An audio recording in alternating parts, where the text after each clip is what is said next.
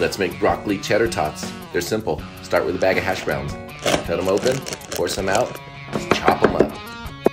We're gonna get our broccoli. I put it in the food processor. Get that chopped. Cheddar cheese, shred it up, add that in. It's time for our garlic powder, onion powder, salt and pepper, little cornstarch. Just mix that up really good. Add 1 egg. Give it a stir. Time to make the tots. You know how these go. Roll little cylinders, kind of flat on the top and bottom. Line your tray. Those are gonna go into the air fryer. 425, about 15 minutes. When they come out, look at that. They're ready. Nice and crunchy on the outside, just light and flaky on the inside. Man, what a treat. Just get in there and enjoy. Cheers, everyone.